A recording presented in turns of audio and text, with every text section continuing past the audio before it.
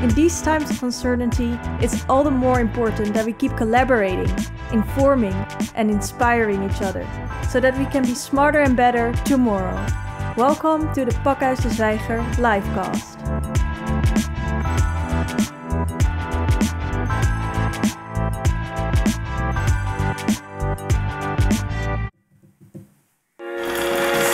Welcome to this livecast on our future economies.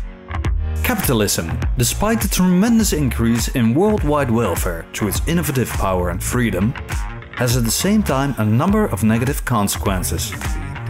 A transition is necessary to overcome ecological destruction, decrease in quality of life, and growing inequality. Given geopolitical developments, Europe has an important role to play in this transition. In the livecasts, we will start an open dialogue and discuss this transition with internationally renowned economists from all over the world. Questions will pass by, such as: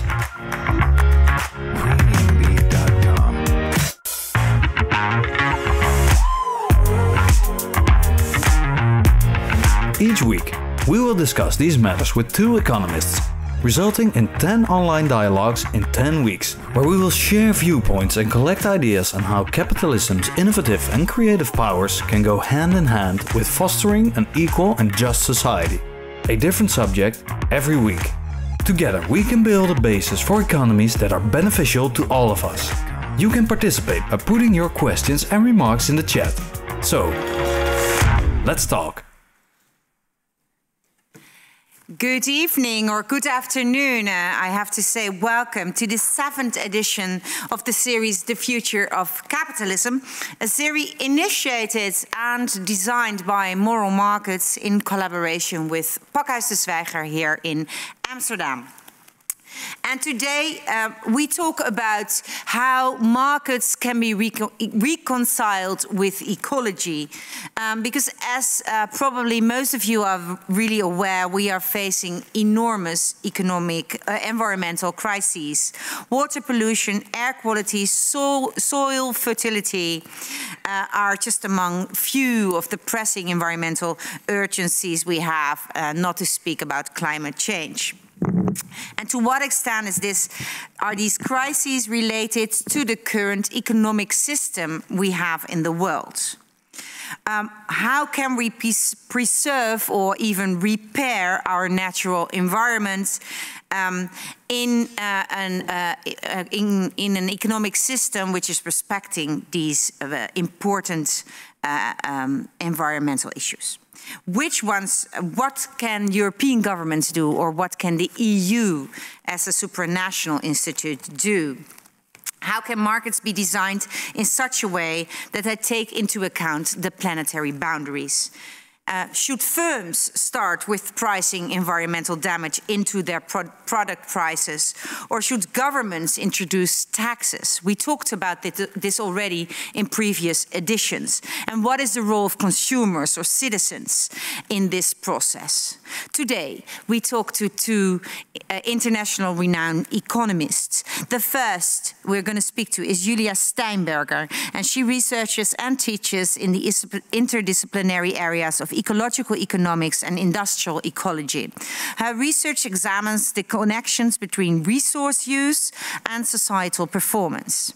She is the recipient of the Leverhelm Research Leadership Award for her research project Living Well Within Limits, which investigates how universal human well-being might be achieved within those important planetary boundaries.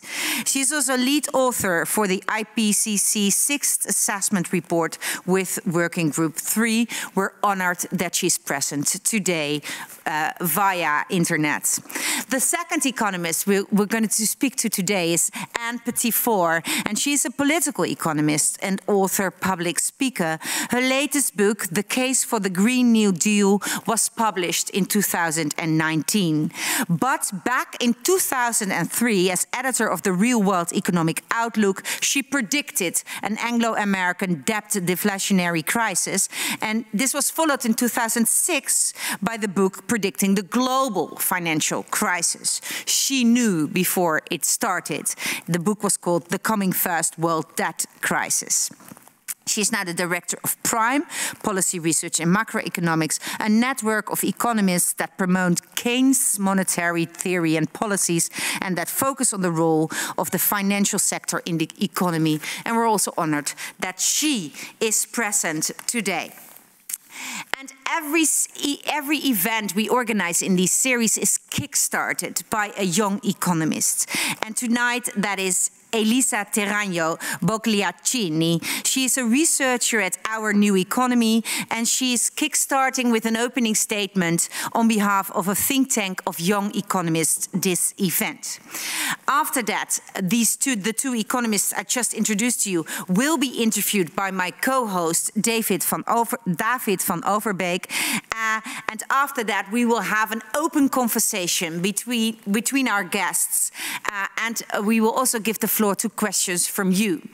If you are watching this at 6:30, on which time this is broadcasted, you are too late to participate in asking questions because we pre-record this edition. Some of you who already wanted to be part of this conversation have been invited to join us now, and hopefully you'll ask questions and help us making this into a very thriving discussion. I hope lots of you are doing that. Let's start, and I'm honored to give the floor to Elisa Terragno Bogliaccini.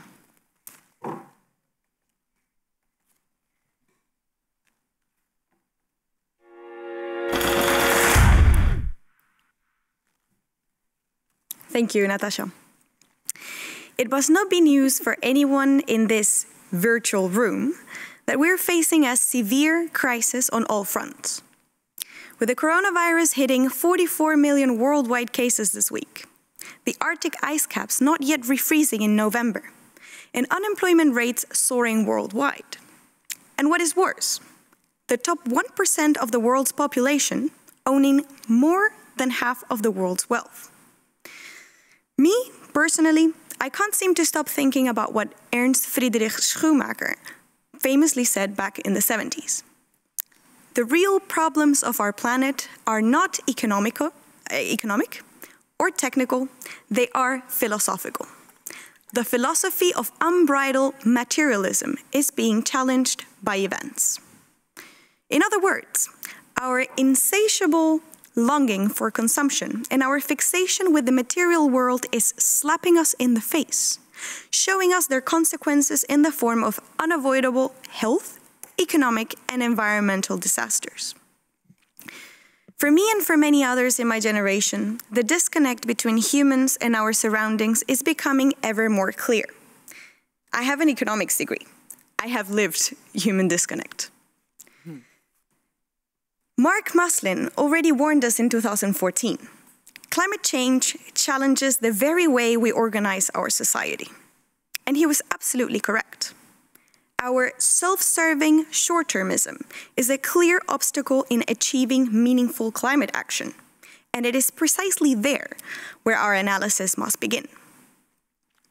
In the last decades, rather than societal value creation and contribution to the real economy, shareholder value maximization has dominated decision-making at companies, driving executive compensation up to 940% since the late 70s. A similar short-termism is observed in the extraction of resources across our Earth. A clear example being leftist governments in Latin America, resorting to resource extraction for alleviating social pressures, which is well-intentioned, but it's short-termism nonetheless.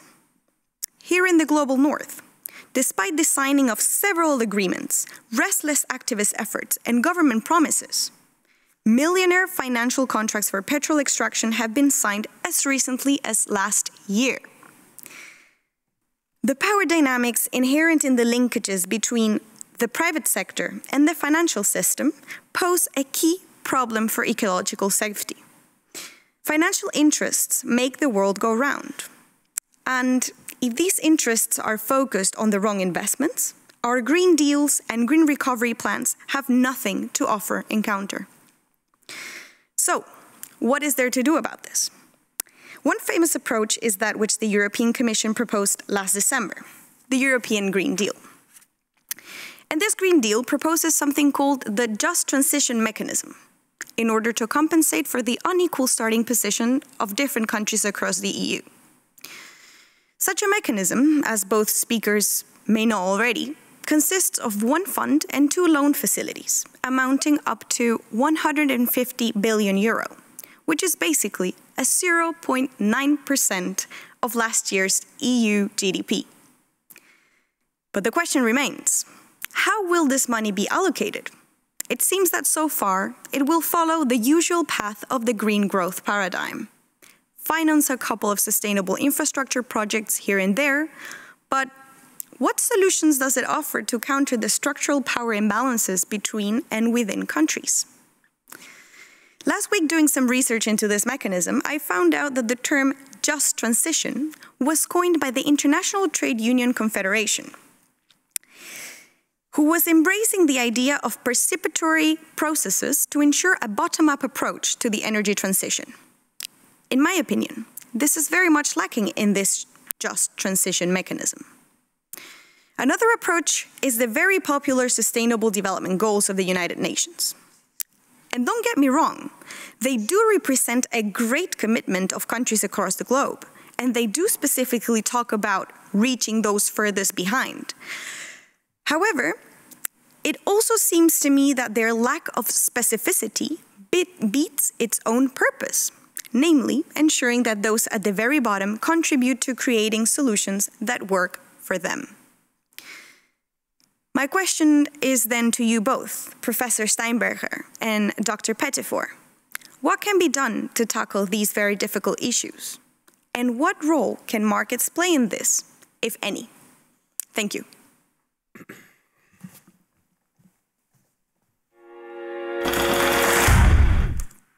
Thank you. And let's go to our first in-depth interview with Professor Julia Steinberger.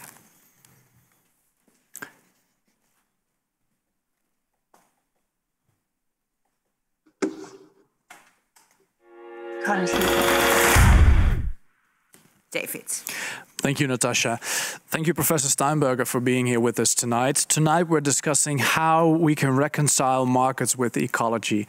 Now, when discussing ecology, one almost immediately touches upon the issue of growth. And in an article you published on Open Democracy in April this year, you make the case that the way Western governments have responded to the initial developments of the corona crisis has shown that we are indeed growth obsessed. Now, the first question I'd like to ask you is, what do you mean by that? What does it amount to that governments or we, our economies, are growth obsessed? Thanks for that question. Hi, everybody. It's really nice to be here. So the way that our governments are growth obsessed, the way I described it in the article is that there are three different ways. One is that governments see their role and their usefulness as contributing to economic growth. And I think that there is a big rejoinder to the question that we were asked at the beginning about this role of materialism and consumption and this philosophy of unbridled materialism and short-termism. This is not necessarily, I would say, something that's caused by consumers. I would say that the consumer society is actually the result of a growth-oriented economy. A growth-oriented economy has to create consumers because it's constantly overproducing. So our governments tend to view their success as related to how much they can enable the economy to grow, and everything else becomes secondary. So even the health of the planet, even the health of their own citizens, they don't see those goals as primordial anymore. So they have a wrong focus on what could and should be done for correct governance. I think that that's one way. The other way is that we have the structural imperative to growth through the way that capitalism operates, which is the increasing pursuit of profits. And because of that, there's no choice within a capitalist economy. In order to survive, firms have to compete with each other and have to pursue growth. And so that's sort of baked into the way our markets operate. And so these things are quite structurally foundational of our current economies.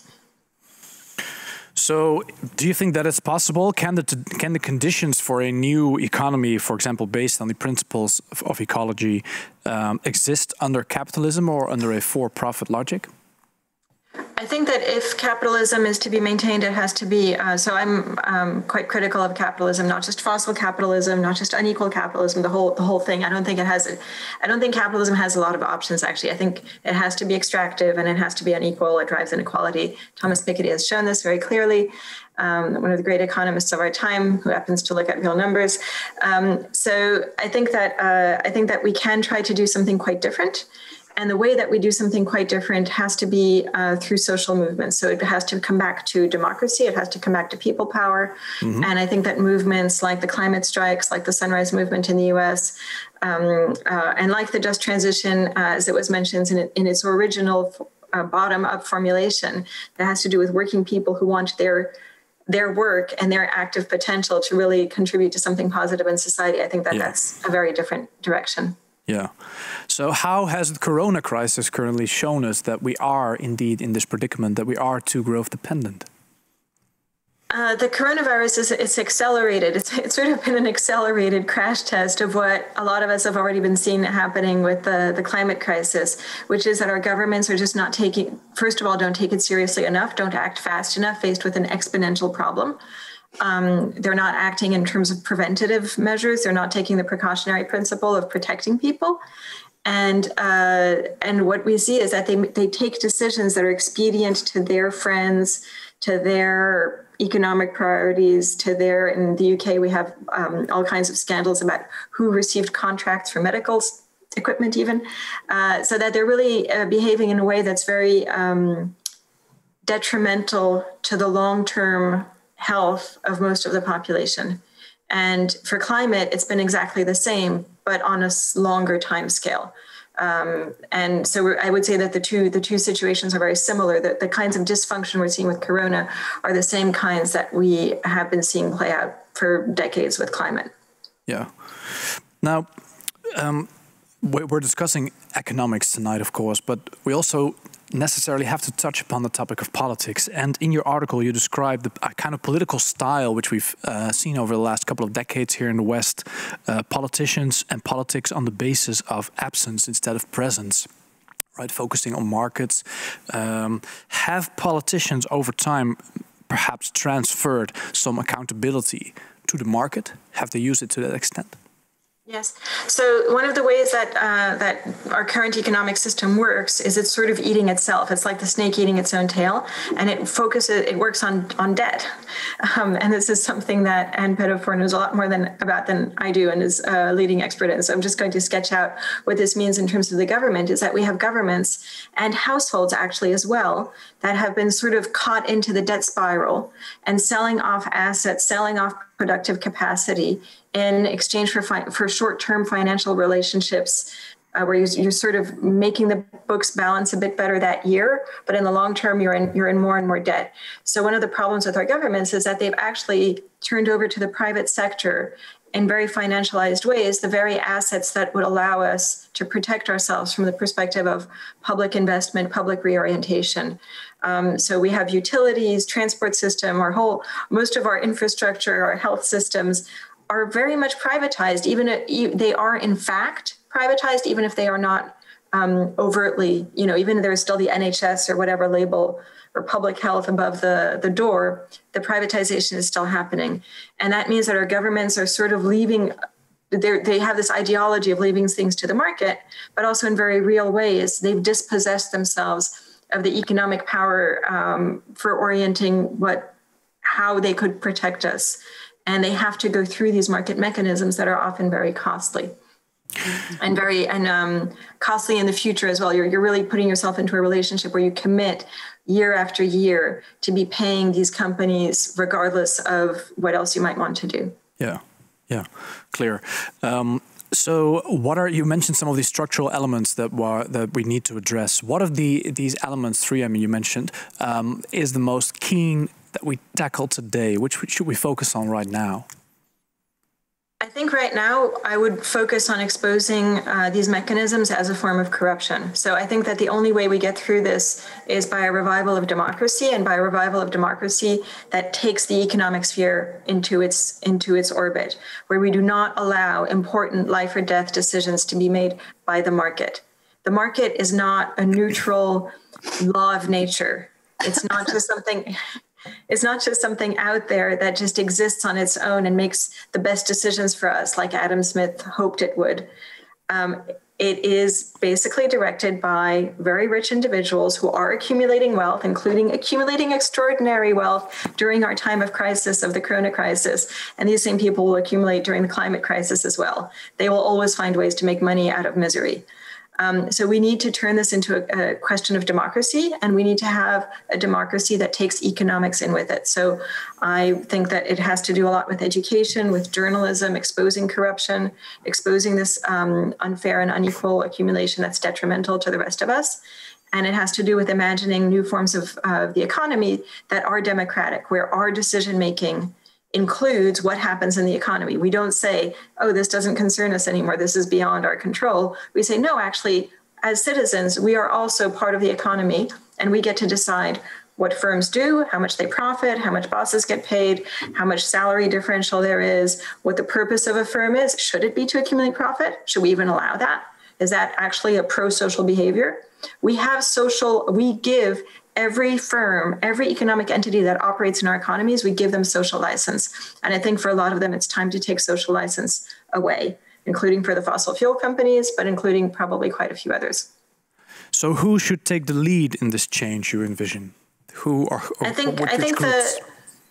I think that quite a few groups are already doing a lot. And I think that, for instance, the youth climate movement, so the climate strikes, Fridays for Future are doing quite a bit. I think that certain alliances around the European Green New Deal have been trying to do quite a bit. So I know that the Zoe Institute and economic think tanks like the New Economics Foundation or the Next System Foundation, I think they're called in the US. So there are a lot of groups that are thinking about alternative economics in really creative ways, and they're allied with popular movements that are basically youth movements that really are challenging the status quo very, very openly in a way that previous environmental movements did not allow themselves to do. They sort of really positioned themselves more as a fringe topic. Now these groups are bringing the environment and social justice together in the center of a core challenge to our current economic systems. And so I think that that's the kind of the work we need to be joining in with. Yeah. So in this series, we have often seen that where difficulty comes in is that although we have good policies that maybe a majority of the people agrees on, or that we know that we need to take action on right now, what is actually required is also a political climate in which these ideas can come to fruition. Do you have any thoughts on how we can work to create such an environment?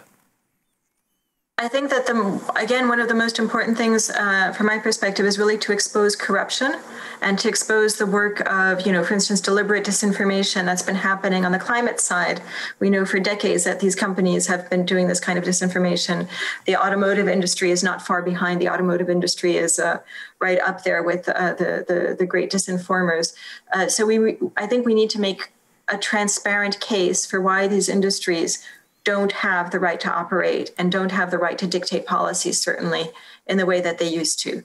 And the only way to do that, to create the political climate that allows us to do that, is to create the awareness of how angry we should be by the ways that our economies have been manipulated and our politicians and leaders have been lied to and been complicit in this kind of grand corruption where we're now facing these multiple crises. These crises were avoidable. Both the coronavirus and the climate crisis are avoidable crises because we've known about at least their potential for a very long time. And so I think we have every right to be angry, and we have every right through that anger and through that awareness that we really need to change quite a bit to create the political climate we need. All right. Thank you very much, Professor Steinberger. Looking forward to discussing this with you at length during our discussion session. Let's move on for now.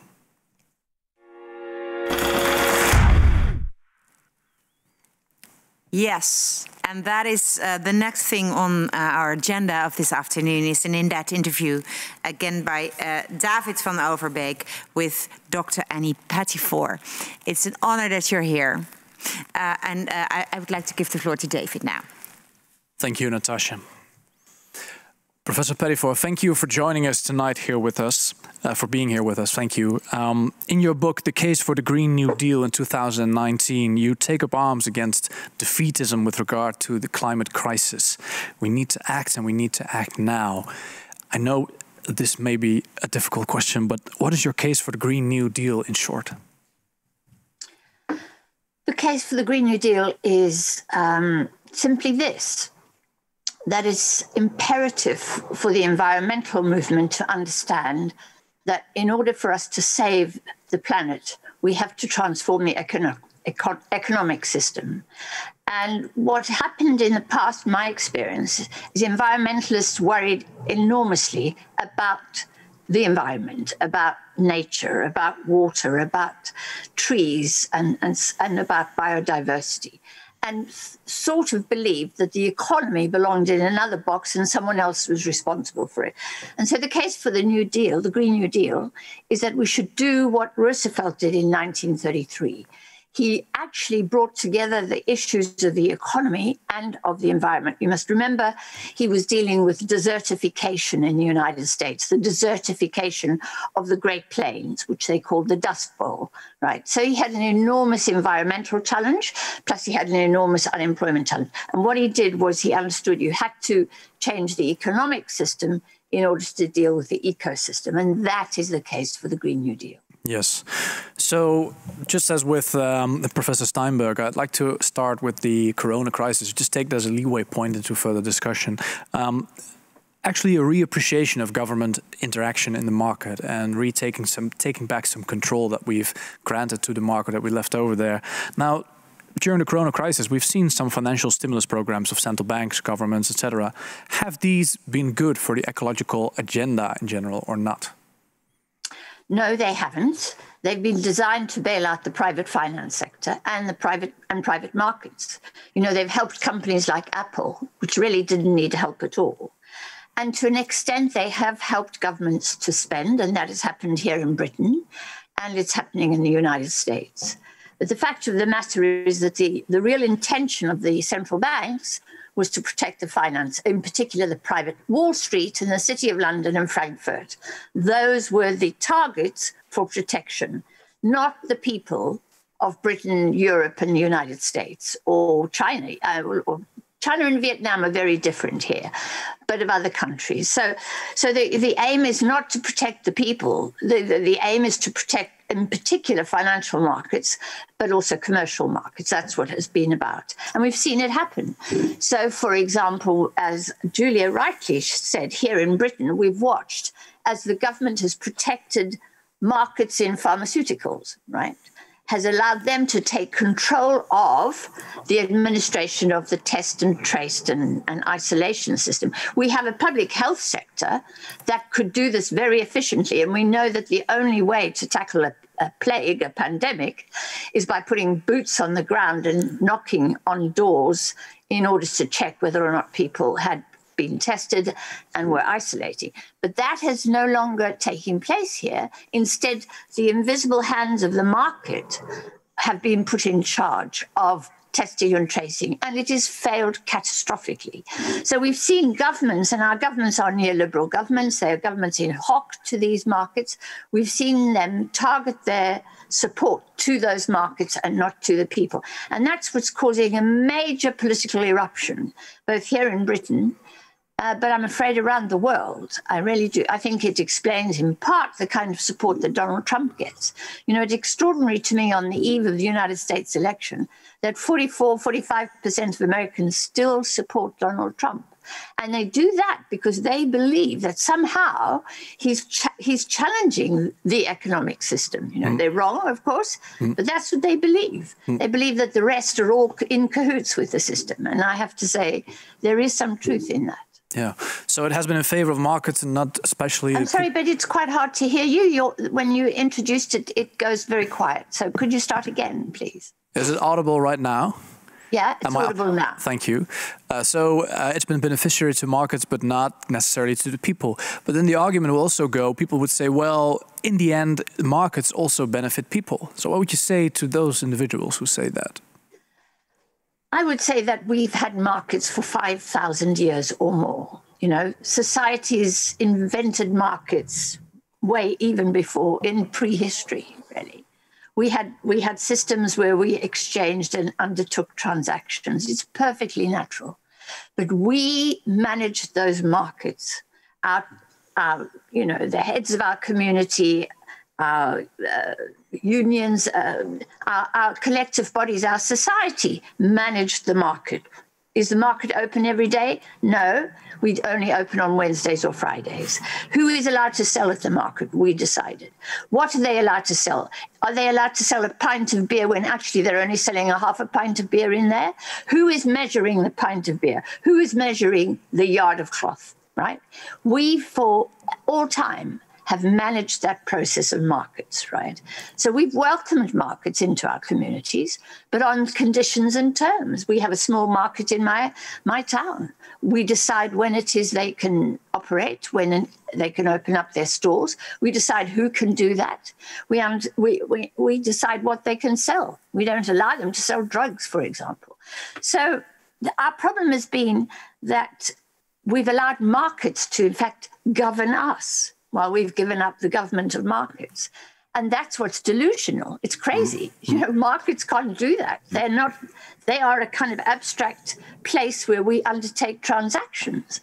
Yeah. They are not a form of government. And yet we are governed by, for example, Wall Street. Wall Street is a market in finance. They effectively govern the global economy. And they did that before the 1930s as well, and caused the 1929 crash and a devastating depression, and then ultimately a world war. So, you know, we are very familiar with how markets can destroy our economies and can lead to war.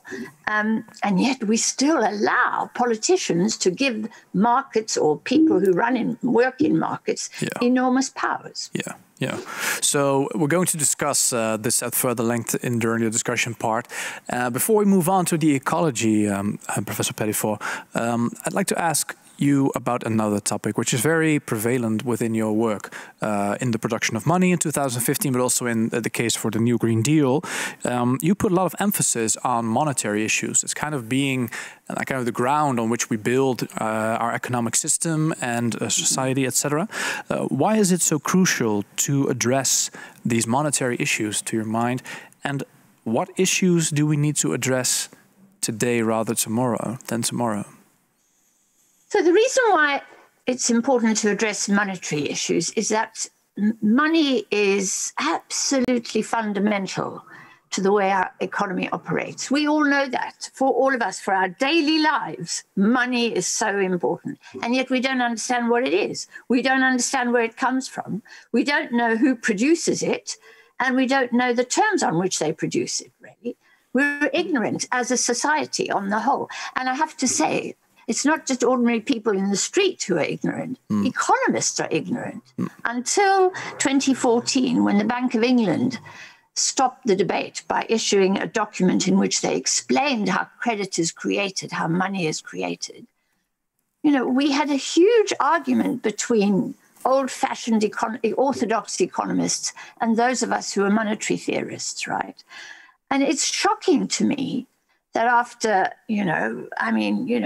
we have a brilliant Scottish economist. We had a brilliant Scottish economist here, John Law, in 1694, 1680s, 90s. He understood the nature of money, the nature of credit. He understood that all money is credit, right?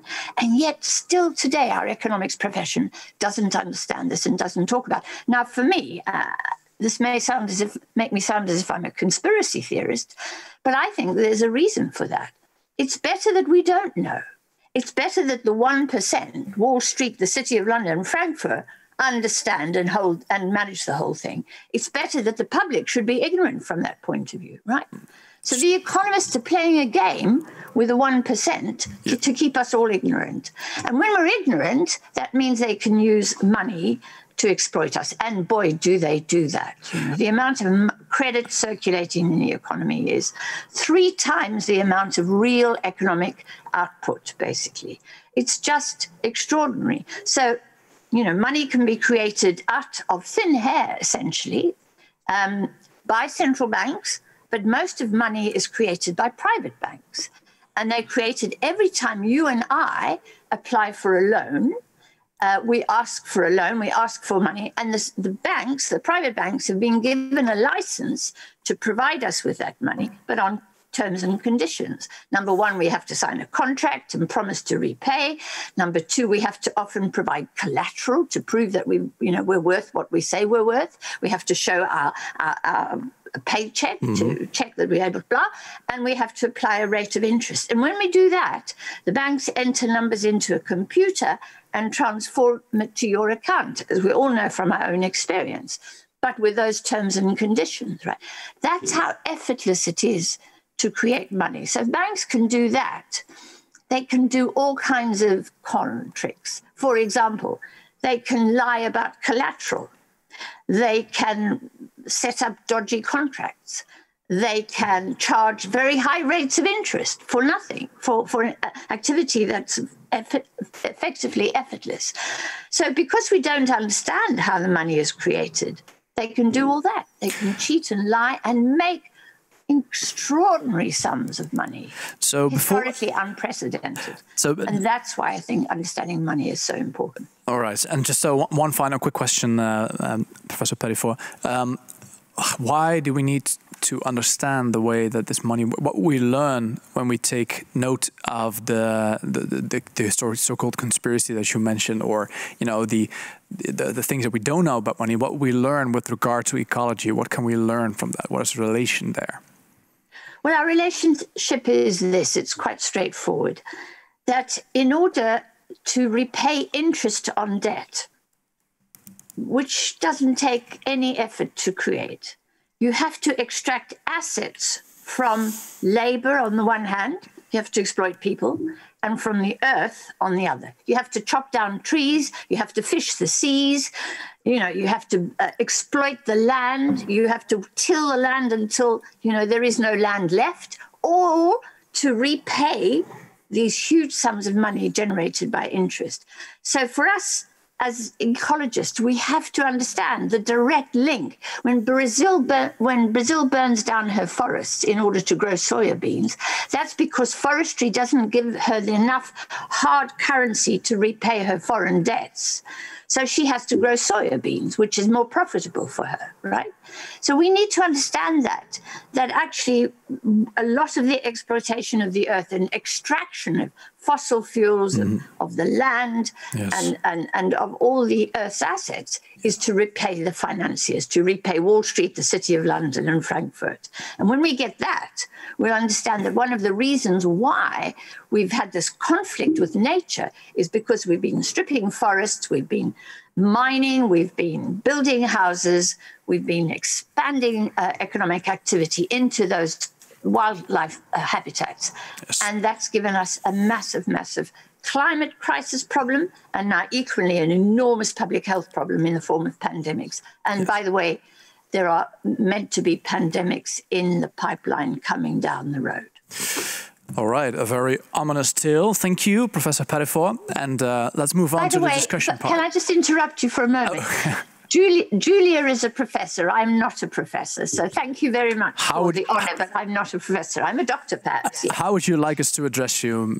Dr. Pettifor. Dr. Pettifor. Okay, thank you very much. We'll do so from here on out.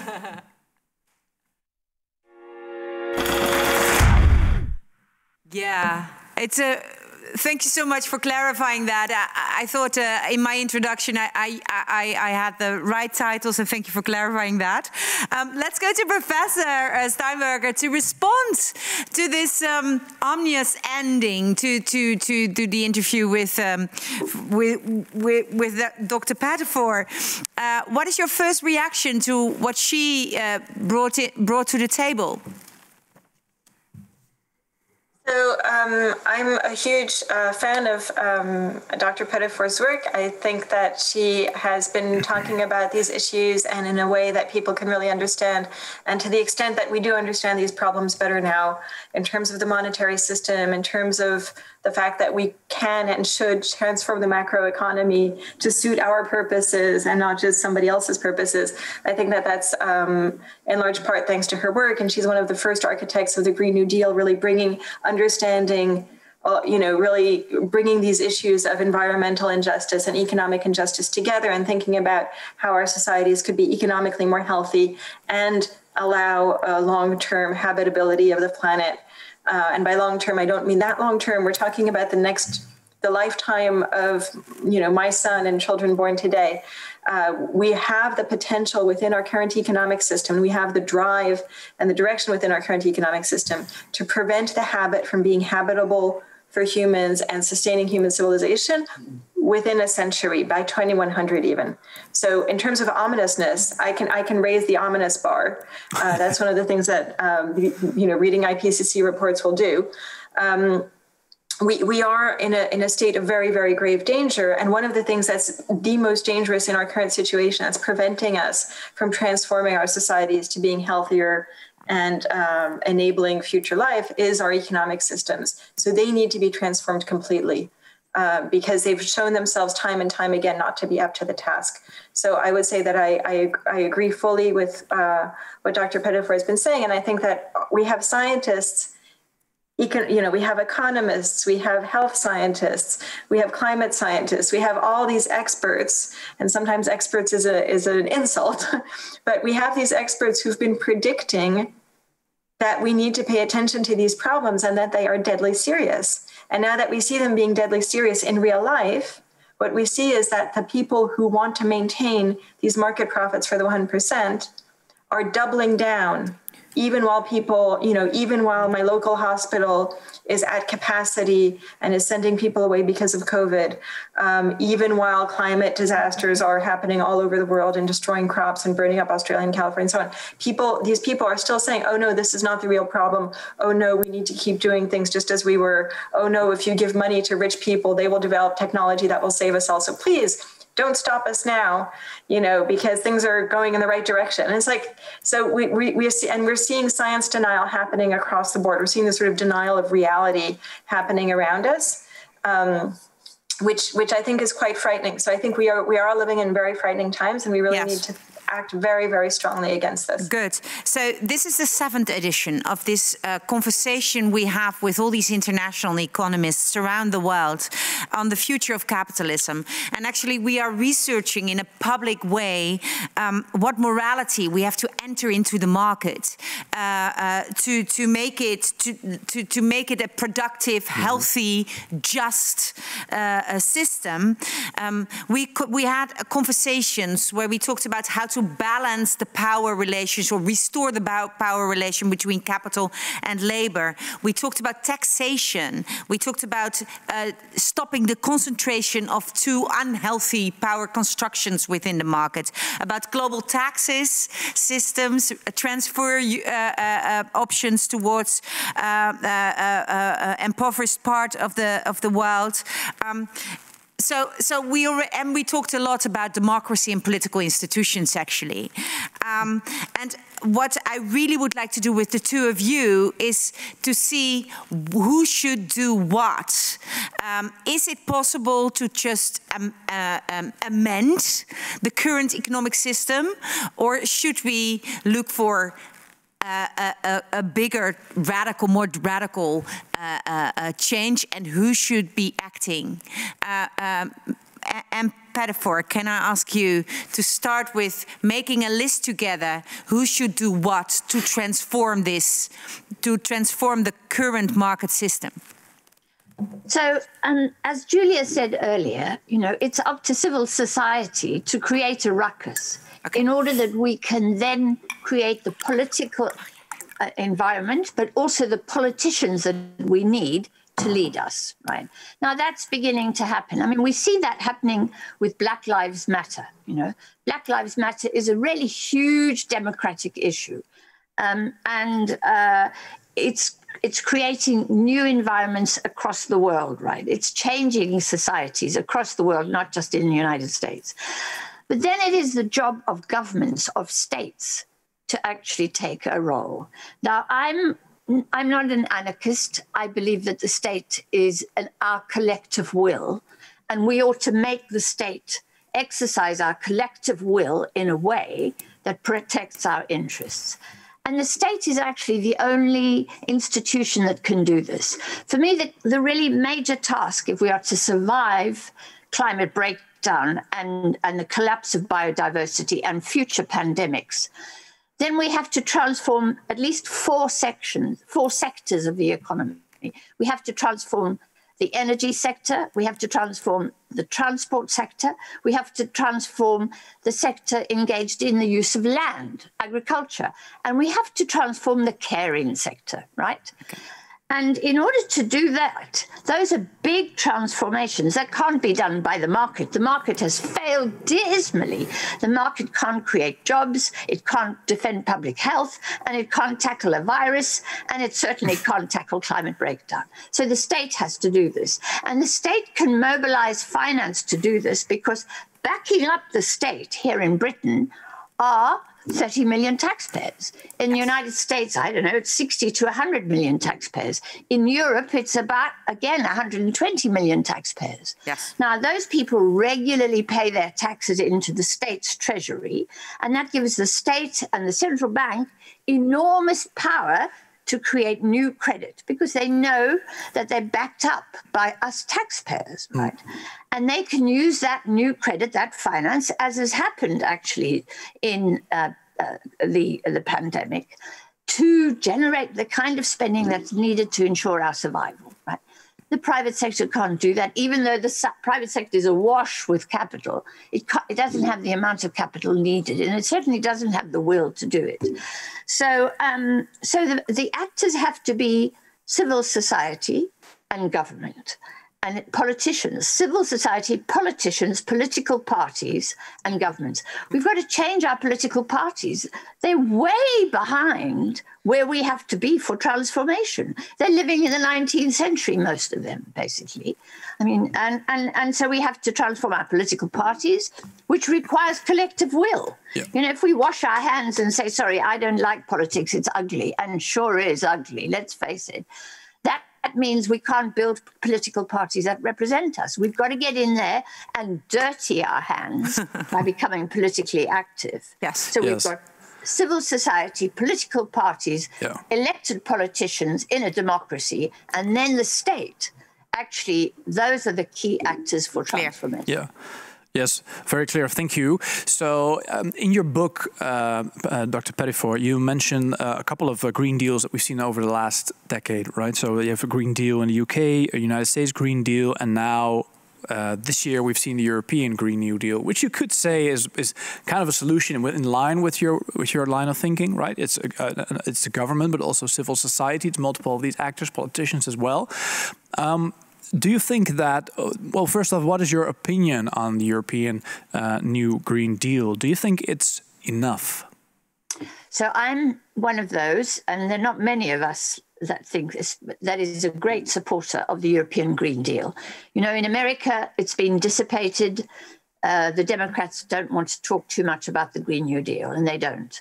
In Britain, you know, we have a government which they make speeches, but they have done nothing. But in Europe, we see both the institutions of the state, i.e. the European Commission, the Parliament, the democratic expression of European will, and civil society working together to set what is quite a bold target to cut emissions by 60% by, is it 2030? Right?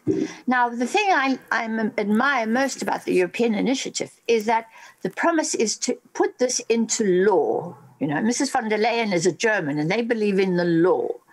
And I mean, that's extraordinary. We're nowhere near doing that in Britain and the United States.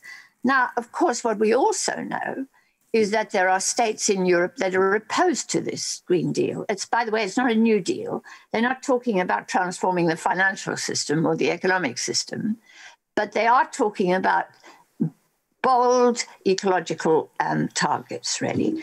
And of course, what's happening is that the fossil fuel industries are in Brussels as I speak and throwing money around and lobbying and putting enormous pressure on the institutions and buying politicians, right? And our politicians are so supine or so spineless, they're easily bought, right? So that we have a huge problem. So although it's very exciting, you know, we all know it's now a big, big fight.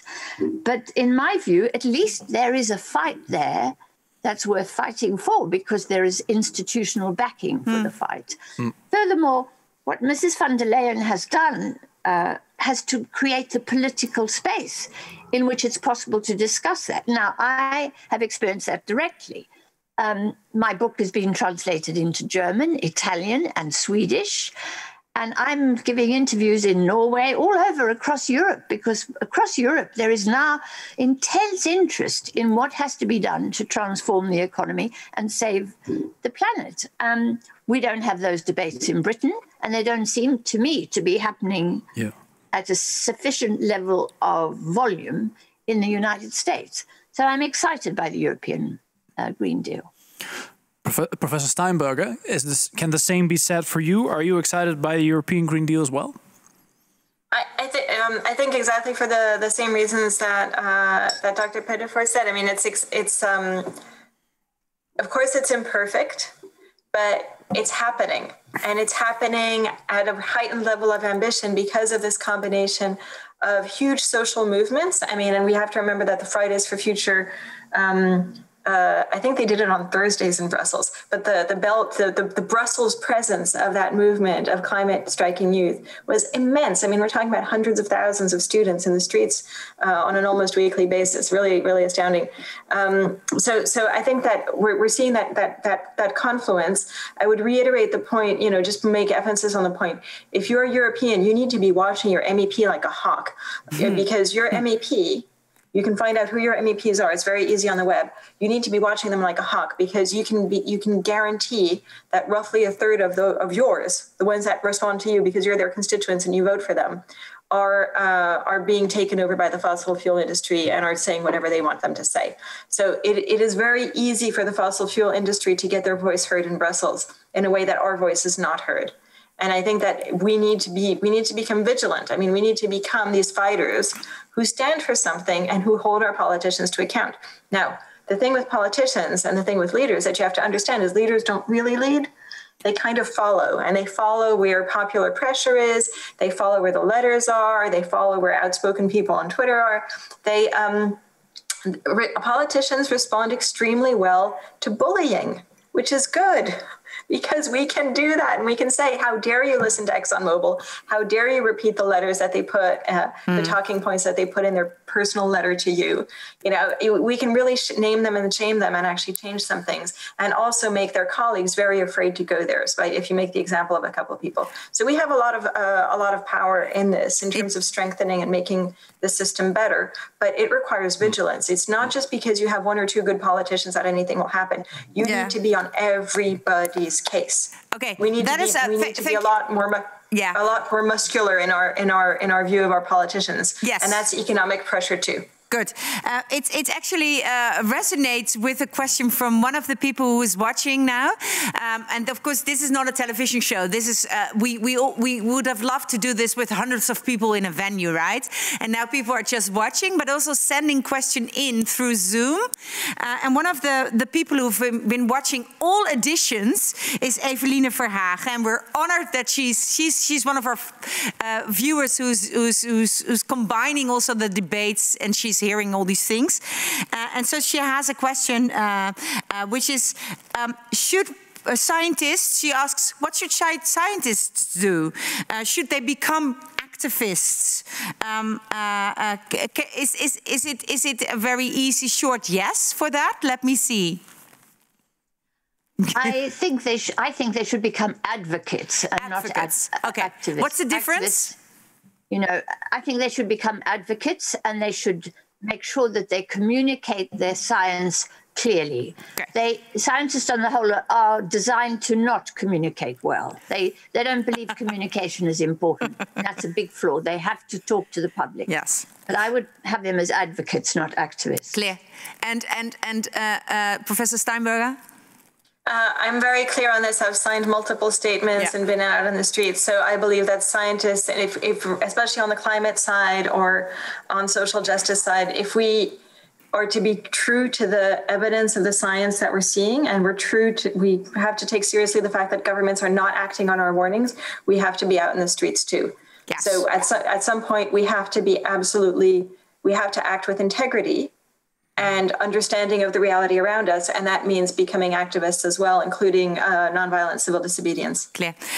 Another question from somebody who's watching us now, and that's Emma Robel, and she's halfway in your book, Ms. Pettifor, and she's wondering. She was comparing your ideas with Professor Sachs, who was joining us last week, and she would like you to assess the need for global institutions. What is because Professor Sachs last week advocated for the idea of more global institutions, also tax institutions. What is your position on that? Do we need that more in order to, for instance, a global new Green Deal? No, I'm opposed to the introduction of more global institutions. Basically, those who are arguing for global institutions want to maintain globalization. And I think globalization has been devastating for the world economy.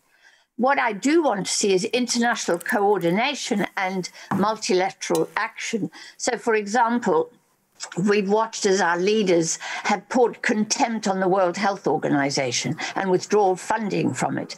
Now, the World Health Organization is a place where we coordinate and we cooperate. We have these institutions, but they are ignored by our political leaders who don't believe in them.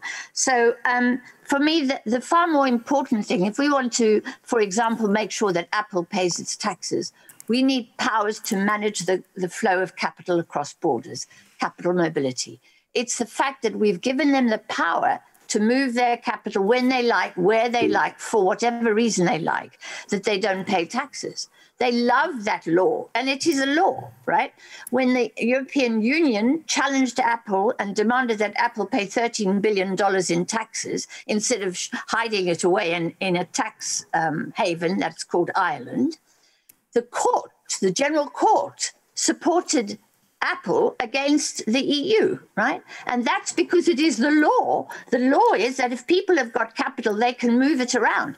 If people have bodies and want to move around and get jobs, that's very difficult, right? And even with trade, there is friction. With money, there is no friction whatsoever. And that's why Apple is able to swish all its money out and avoid taxes, while you and I, who can't move out to Ireland or can't move our finances to Ireland, we pay taxes, we the little people. So we've got to do something about managing the flow of capital. And I don't think you need a global institution to do that. You need a new global order which gives countries, individual nations, powers over the money that flows in and out of their economy, and whether or not it's taxed. That power should be restored to democratic states. Yeah. Yes. But then again, Dr. Pettifor, some would argue that we need these global institutions in order, for example, to prevent carbon leakage, right? Or so how do you reconcile those two positions?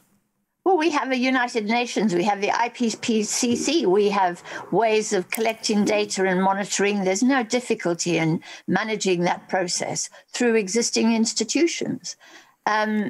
What we need is international cooperation and coordination, and that would require leadership from states. And that's another reason why I think the European Green Deal is so important, because the Europeans can now help lead the world in coordinating, working together, making the transfers that are necessary and the cuts in emissions that are necessary for sustainability. In the past, it was the United States that was supposed to take that role. The United States has given up that role, so we can push them to the sidelines.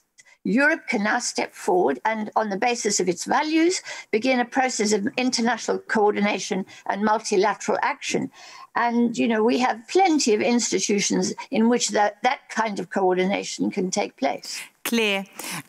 One of the questions from the audience is Joan Gelderblom is asking, okay, so let's go back to your example of the Brazil government, that a dead tree of the rainforest has much more economic value at the moment than a tree which is alive. So the question is, should the rainforest tree be priced and be part of the economy? So what instruments should we reinvent for governments like Brazil to be able to protect the trees in the future? I don't believe in putting a market price on such incredibly invaluable assets, such as the Brazilian rainforest, right? The reason why Brazil does what she does is because of the nature of the global system, which insists that international finance is powerful, that Brazil should borrow from Wall Street. She should not have her own central bank and manage her own finances. She should get money from Wall Street and then should repay Wall Street. To repay Wall Street, she's required to trade internationally. So the emphasis of economic policy is on the international system, and Brazil, therefore, is not looking at her domestic economy and caring about her environment and her people. That's the way the system is designed. It's designed to force governments into trade. It's designed to force governments into extracting their assets to repay finance capital, global capital. And that's the problem. We've got to change that architecture, which makes that happen, not put prices on something as invaluable as a rainforest.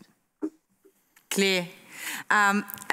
We are almost going back to Eliza, who kickstarted this conversation, and we're going to ask her to give a reflection on what she heard and how this builds on our research on how to reimagine capitalism or add morality to markets. So I just wanted to make sure that Professor Steinberger, this just transition, should we amend, because you said, okay, the Green Deal is not perfect, of course, you can critique it. What should we what should we consider or amend it with to make it a more just instrument or policy? I think that that's something that has to be decided in consultation, for instance, with the unions, who were the people who started the just transition in the first place. Yes. But I agree that it's something that has to follow the line of, in my view, one of the things we have to do is we have to consider the economy from the perspective of sectors we need to grow. Yes. Sectors we need to transform and sectors we need to degrow. And we also have communities that are going to be affected in different ways, including workers, but not only workers, from these transformations. And a lot of the transformations are going to be very positive, for instance, for the people suffering from air pollution or deprivation right now. But a lot of the transformations might be difficult for communities that have relied on certain types of jobs. And we need to come up with agreements from those communities. So it has to be from the bottom up, including consultation with them. And yes, it does include redistribution of finance and changing those parameters. I just wanted to add one thing to what Dr. Pettifor said, which is we need to also think about the international institutions that need to be destroyed, which are the debt-imposing institutions. So we have international institutions that are enacting and perpetuating vast amounts of harm and wealth stratification across the world. We need to think of getting rid of those, maybe before we build anything else. Which ones? Which ones are you thinking about on your destruction list? I think, for instance, organizations like the International Monetary Fund has been taken over very clearly by neoliberal policies and ideologies around the Chicago School and structural adjustment programs and sort of enforcing policies of debt and payment of fees for schools, you know, that the state can no longer be the vehicle of emancipation. The state can no longer give education and healthcare and services like water and sanitation to its citizens. It has to extract fees from them and impose inequality and indebtedness on them. So those kinds of programs clearly have to be destroyed, and the IMF has been a huge vehicle for those and has never truly been called into account for actually overturning development in multiple countries around the world. So that would be one example. The other thing I just wanted to recognize is that right now there is an MEP, and because I'm absolutely rubbish at remembering names, I'm just going to look up his name again. He's called, let's see, Pierre Larouturou, who's on his 7th day of hunger strike because he's trying to get something new installed in the European Union, which is a financial transaction tax in order to generate the kinds of revenue that would be necessary for a socially just Green New Deal. And I just wanted to highlight his work. If you go to climateandjobs.eu, you'll find out more about that, because he's obviously somebody who's taking a leadership position that's strong enough and injecting morality into his work that he's enacting, taking a toll on his own health. And I think that I just wanted to recognize what he's standing up for. Yes, it's interesting because, of course, in 1 hour we cannot have a sector-specific conversation, right? And of course, Dr. Pettifor said we have to transform energy, transport, land, agriculture, and care. And you said we have to really look at per sector growth, transform or degrowth, and in order to have a debate which is nuanced but also honoring the knowledge experts have, we have to focus on that level, right? And to have a fruitful conversation, I can imagine. Thank you for telling us that. Dr. Pettifor, you have somehow, with all your knowledge, you could predict the crisis, the big financial crisis, and if you look at the coming years, are these social movements which we both of you say we really need to transform democratic institutions? Are they strong enough? Or what should we do as a community of thinkers to make sure that these communities or organizations are strong enough? What can you say about that? I can say this, that there's never been change in the world without societal pressure, basically from below.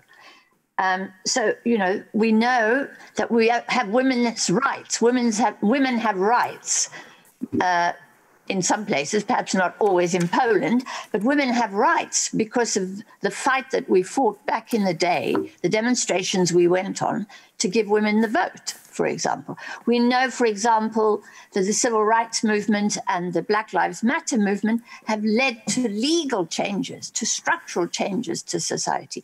I know from my own experience that my activism in the anti-apartheid movement and that of millions of people around the world brought down the apartheid government.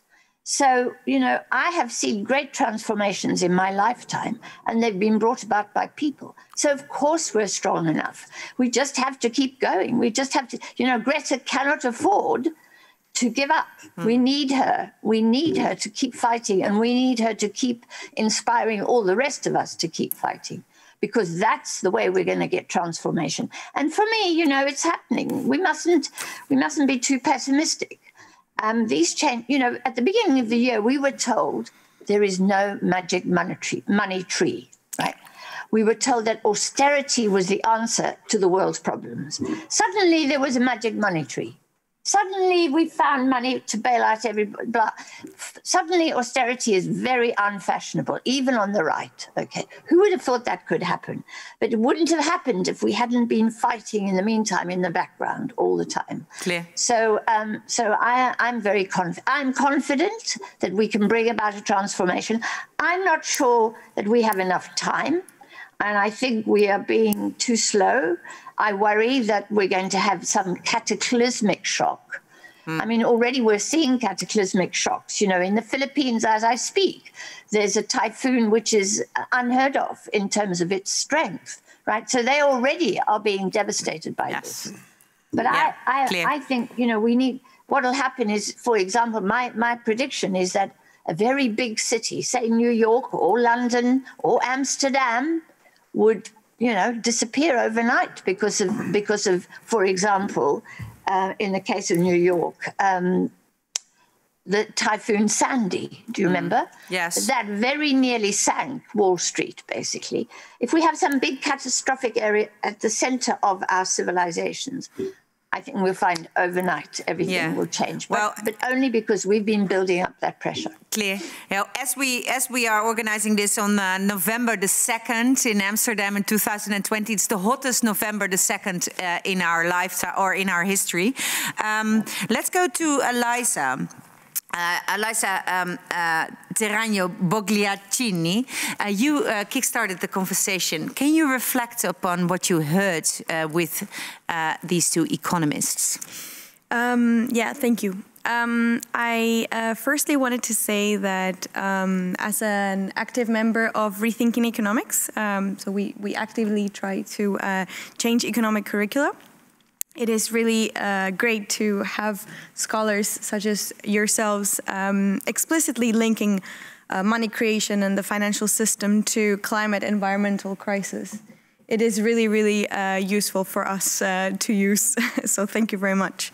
And then I wanted to add that it makes me very hopeful to hear that you place civil society at the core of action.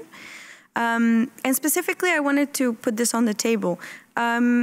How would a prosumer energy economy, would that sound to you? Do you think this is feasible in the current political climate?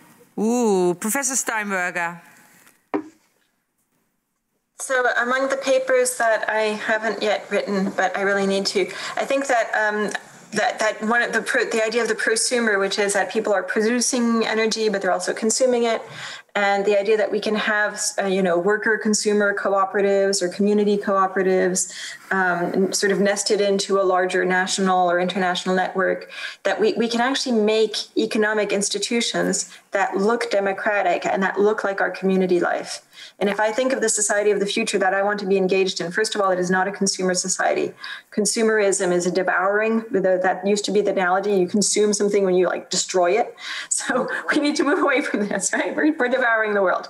But we need to move. So certainly the idea of being the creators, and I think the exchangers or the participants or giving back as much as we get from our environment and our communities is something that we need to be looking forward to. And I think that this is a future of less consumption. So less material consumption, less materialism, frugality, sufficiency, whatever you want to call it, but of a lot of public participation. And when you look at well-being studies, which is one of my areas, you find that people benefit the most from being able to communicate and exchange and work together. And so where you would have a lot of community participation, for instance, in community energy schemes or community agriculture or childcare, because we have this whole idea of the caring economy, and caring jobs are green jobs. Which is one of the reasons that they're one of the core aspects, one of the core sectors of the Green New Deal. We have to be taking care of each other, and that means caring for older people, the most vulnerable, educating children. So all of these things are things that we can participate in and have roles in, where we're not just the beneficiaries or the devourers, but we're also the producers. Yeah. And so in the Netherlands, you would say it's either deliberative democracy, participating in the policy making, but also in the acting of producing public value, where you can have participation or democracy. Liza, this is a risk. If I ask you to reflect on it, and you say, I want to also ask questions, because then your 4 minutes go up to these other speakers. It's so fine. No, it's not your fault. So we only have like a minute left. So final thought? Just thank you very much for both of your work. You're very inspiring personally. And I think to my generation, definitely. So. Yeah, well, thank you so much for this women-dominated conversation. Thank you very much. And thank you so much, Professor Steinberger, Dr.